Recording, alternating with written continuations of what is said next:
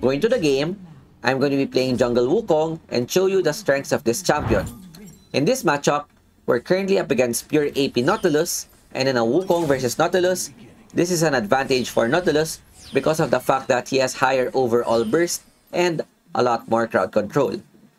The advantage of Wukong is that he has the possibility of juking his opponents with the use of the second skill, and one way to outplay the Nautilus is to be able to engage on him first and try to burst before he's able to use any skills. With the clear that I'm doing, I'm going for a blue side clear into most likely a full clear, but this can change depending on the state of the lanes. The reason why I'm starting at the blue side rather than the red side is because looking at the lanes, there's a double range top side wherein Zyra Twitch would not have any priority. Looking at the mid lane, Lucian Ezreal, zero crowd control. So this means that bot lane would be the easiest lane to gank, with Renekton having high damage as well as crowd control. We also want to path towards the Pantheon because since both laners are very aggressive, there's a high chance that they could be easily ganked. If we get our Renekton ahead, put the Pantheon behind, their Baron laner wouldn't be able to do anything later on. When clearing with Wukong, one new thing with the rework is that you would always want to use your second skill first before using your third skill, and then you could end up with an auto attack plus first skill. Since your second skill also works on the third, this would help Wukong's clear, and you'd always want to use the clone to be able to tank the damage from the camps. Since Wukong doesn't have the lifesteal from first skill anymore, it's more on the HP regen, you wanna try to make use of his clone. And here, we go for a gank onto the Pantheon, immediately burst so much damage from the Wukong Q as well as the Renekton stun. This is what we want to do early, which is to help Renekton get a snowball on his lane. Unfortunately, there's a 1-for-1 trade mid lane, which is okay, but the bigger problem is that I think our Twitch got taken down by the Caitlyn Lux, which is something that I'm not surprised with. So in order to help them get back into the game, we go back to our base, buy Phage and Sheen, and position ourselves to gank this lane. Caitlyn is very low, so there's a possibility that we can go for this. Even though Nautilus is there, we should have the HP advantage, and I'm pretty sure Nautilus hasn't gone back to base yet. Since there's no ward, Lux is overextended, and look at that damage! We just burst the Lux with one combo, force the Caitlyn flash with our Hex flash, and immediately disengage. Twitch is able to get the last hit, and even if it's a 1-for-1 trade, it's well worth it because overall, we're able to get 2 kills, and Twitch getting a kill would help him accelerate his gold.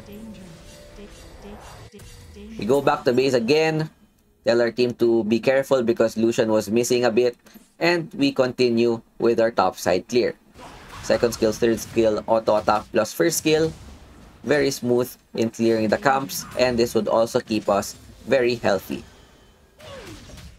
The reason why we went Hex Flash is because this would still allow us to get a good engage even if our flash is on cooldown. With the use of Face Rush, a rune that I really like, this decreases the cooldown of my skills and helps me run faster. When I engage with the EQR, Face Rush proc, and then I could either chase down the opponents or run away so that I don't get immediately bursted down. We go topside again with my ultimate being up in 5 seconds. Second skill, I made a bit of a mistake. I should have let the second skill stand still, but it's fine. Seeing that the Nautilus is bot lane, Renekton going for a 1v2 and winning it, which is really good. So I don't have to worry about the bot lane anymore since the Pantheon is gonna have a hard time. Seeing mid lane, as much as I wanna buy my Triforce, Lucian is overextended, so we go for another wombo combo. Kind of an early flash, not gonna lie. So I have to go back, unfortunately. But at least we juke the Pantheon, take down the Lucian, go for a 1-for-1 trade, and with this back, I'm able to buy my Triforce. Would have been much cleaner if I was able to knock up the Lucian earlier.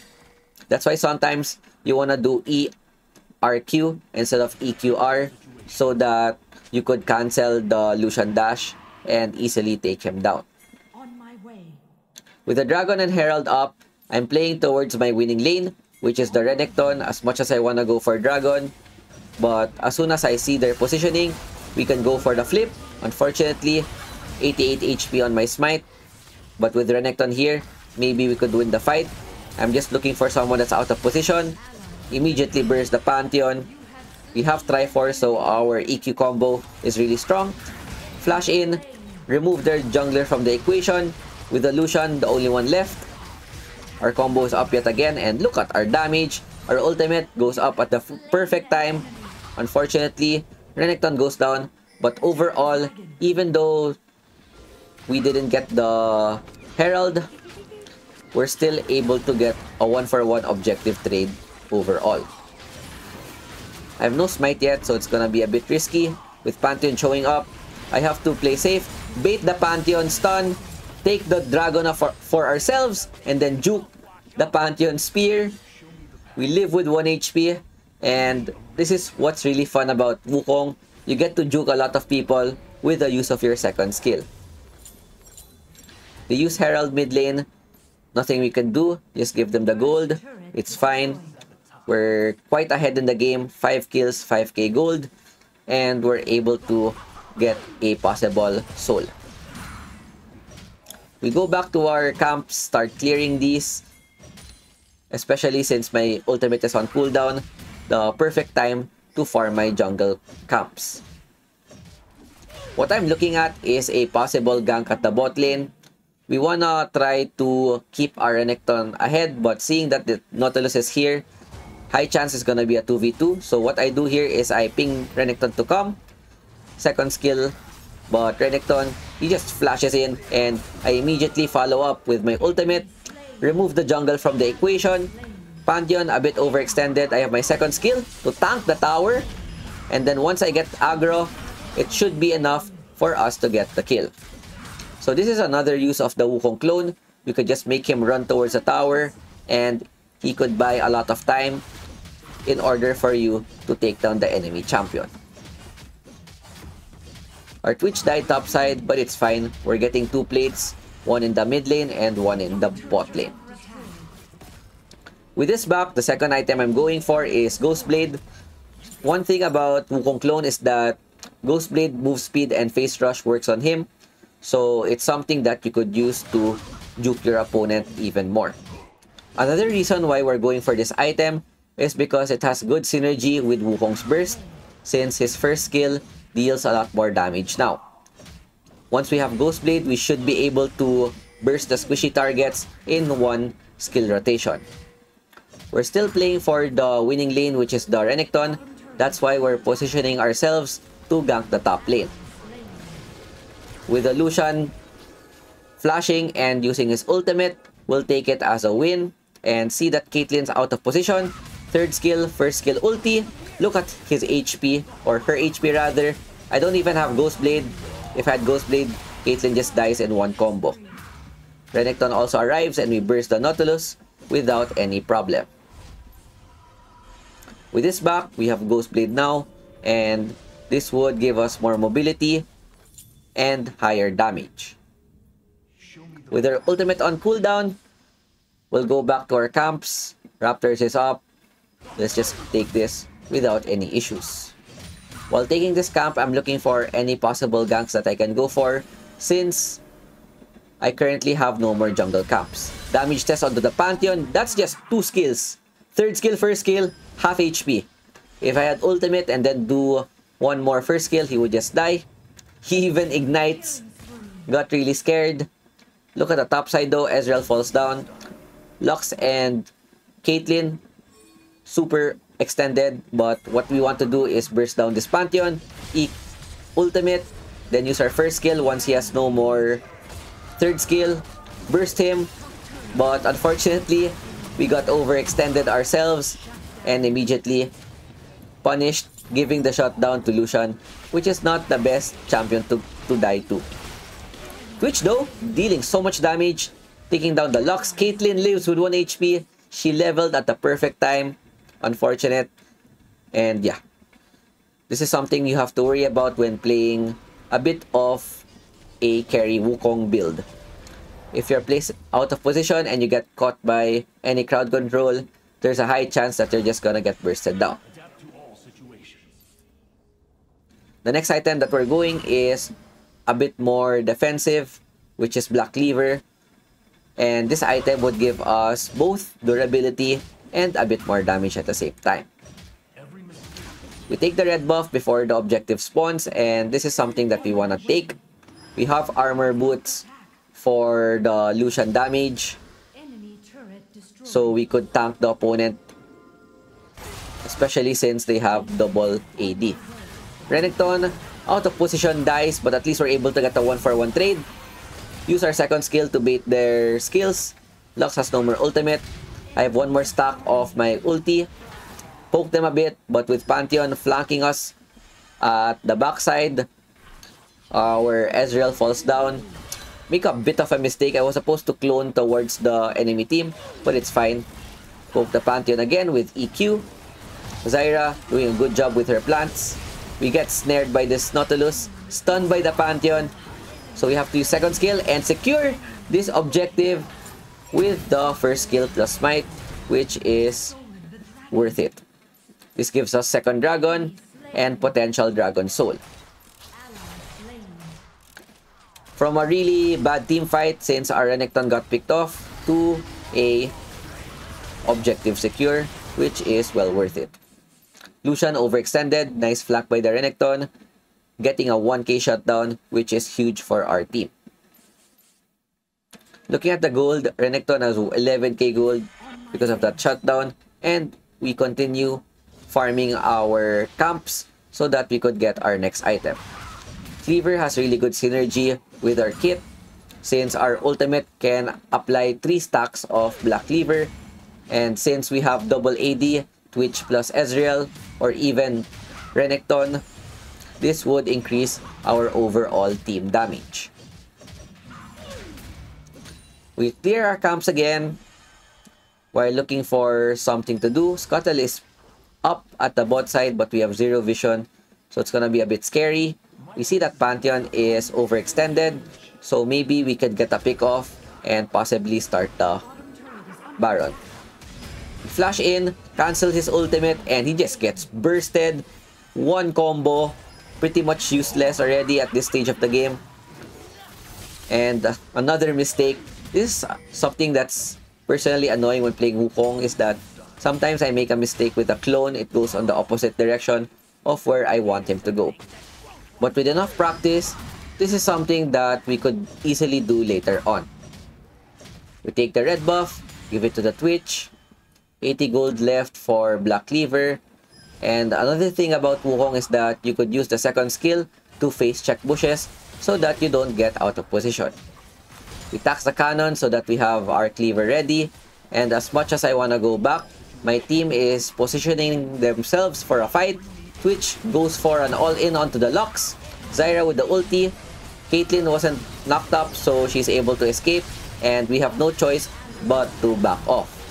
Renekton overextended. Lucian with the perfect positioning, catching our whole team. And overall, I don't think it's worth it going for a 3-for-1 trade. Baron is up, even though I get my Cleaver. This is something that they could take, especially since they have 4 members alive. I have yellow trinket for a possible steal.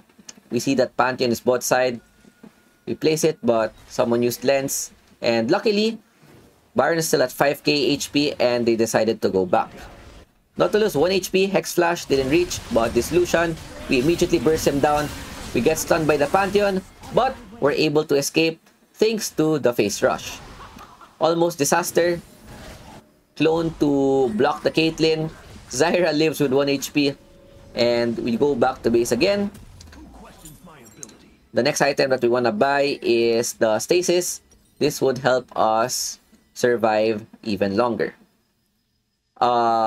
nice combo with Wukong and Stasis, that what you could do is third skill, first skill ulti, and then Stasis. Even though you're at your Stasis mode, your ultimate can still deal damage. I'm telling my team to play for full soul. This is the best win condition for us since we have 3 dragons. Once we're able to get the dragon soul, it's pretty much GG. And I'm telling my team not to die because there's a super high chance that people always like to play greedy right before the objective spawn. The moment we lose a fight onto the dragon, especially if it's a 5-for-none exchange, that's possibly a free baron as well for the opponent. Yep, the opponents also know they want to deny the soul potential. We use our second skill to catch all the traps and face check the enemy positioning. We see that the Nautilus is there, so we position ourselves at the right side. Another clone to catch the trap. No more traps onto the Caitlyn. Nice poke by the Ezreal. Pull the dragon. Pantheon's on the right side, so we're trying to look for a catch onto him. Force the flash, which is big, and dragon is now being started. Another flip. We take it for ourselves. Flash in. Second skill to stun also the backline. Buys time with Stasis, and look how much time we're able to stall. Our carries are able to arrive. Unfortunately, we get taken down, but at least they already used all of their spells. And with this, we win the team fight, going for a 5-for-1 exchange. And with the Ice Dragon Soul, top side is now open for us to break open. Possible end 16 minutes into the game. There's no more shield on the Nexus Tower. We have one good wave double cannon minion. Renekton could just tank. 10 seconds. 7 seconds onto their Pantheon. Not enough time. Our team deals so much damage. Double ADC. And yeah, we just ended from that team fight. Pretty fun game. We're able to juke a lot and engage for our team. 77% Wukong. We get MVP with the 849 scoreline. We're able to provide so much crowd control for our team. 20k damage dealt, and personally, I'm liking the face rush on this champion, especially if you want to go for a hit and run build. With that, I hope you guys enjoyed. That is it for me. Thanks for watching and see you next time. Peace out. Ciao, ciao. Bye.